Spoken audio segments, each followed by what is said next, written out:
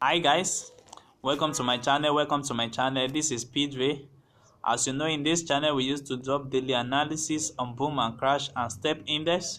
You can, if you are watching this channel for the first time, kindly subscribe to this channel and click on the notification button to notify you when next I drop my next video. You can also like and comment on this video, share us your experience so far with this trade, and also you can also join my telegram group to meet some pro there. So today I'm going to introduce you to a spike strategy. That this spike strategy really helped me a lot to make a lot of profits, so it can also help you also. So as you can see now, a lot of spike is being moving in the market and I've been catching up the spike. So I want you also to enjoy this strategy with me. So let me show you the settings of this strategy and watch the video to the end for me to explain it. So for the settings of this strategy, on my main chart I have the moving average, the period of 60, the shift of 0, method to be simple, apply to close, and I choose my style to be in black color. So you also can also choose any color of your choice. Then you press undone.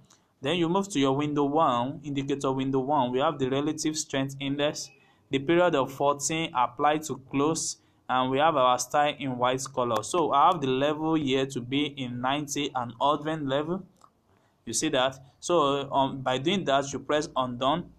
Then you move to the MACD. So in my MACD, I have the fast EMA of 12, I have the slow EMA of 26, I have the MACD SMA of 9. I have applied to open. I have my main chart to be in blue color. I have my signal color to be in red color. So you press undone, and I have my last signal here, which is the moving average, the period of 2, the shift of 0, the method of explanation. I have the apply to the previous indicator data. So I have my style to also be in black color, and I have my level to be 0 0. So don't do anything, don't add anything there. Then you press undone. So by doing this, now you will have this same indicator on your charts. You see. So now how can you use this particular strategy to take up a spike? So this is my moving average. My moving average is the red 9 here at this particular time, and also I have my MACD at this particular 9, which is the black color, and also my second MACD is the blue color, which is the ethograph here. So what you are going to be checking all the time is when your moving average read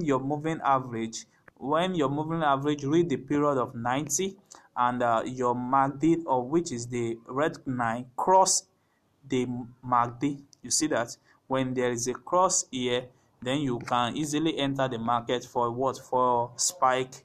You see, my moving average and the MACD, which is the red color, red 9 here, they join together. So that is when you are set to take up a spike. You see, when my moving average, which is my black color here, when it reach my 90 level, and you see it's giving you a sign that a spike is coming. But it's so much confirmed when your MACD join together at this particular point. You see that. So when you enter this market at this level now, you will have catch up this particular spike, and by catching up this spike now, you will have make a lot of money. So let me teach you this strategy, how you can make $40 every time for you to catch up a spike. You see, it happen in market time to time. It happen here. So if you check for more, let's see what is happening in the market. You see this particular zone, you see what has happened this particular zone now.